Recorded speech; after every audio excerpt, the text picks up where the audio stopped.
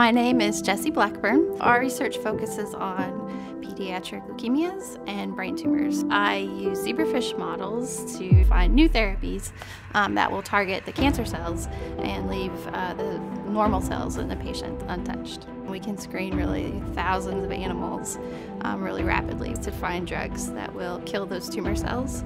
What we're working towards is to try to develop a pipeline so we can take the patient sample, test it in fish, and give that information back to the doctors to say, here's a good treatment. The good news with the pediatric leukemias is that the patients really have a good prognosis. Being able to collaborate with other scientists with different expertise will definitely be what leads us to find cures for all of these cancers.